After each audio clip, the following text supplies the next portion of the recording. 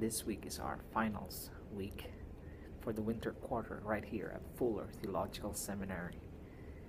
And there are many things I learned, lessons to consider and to deepen my resolve and commitment to the Holy Scriptures of God. Next quarter will be spring, and I do hope and pray to continue taking my required units for the Doctor of Ministry program at Andrews University. So far the Lord has been good and faithful to me.